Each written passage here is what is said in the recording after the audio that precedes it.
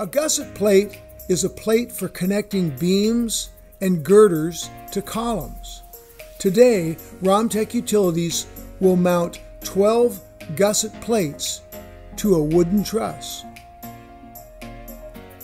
When completed, this truss will be sent cross-country to Illinois, ready to install on site. The beams of the wooden truss are drilled with 88 3/4-inch holes, each hole in the same bolt pattern as the corresponding gusset plate.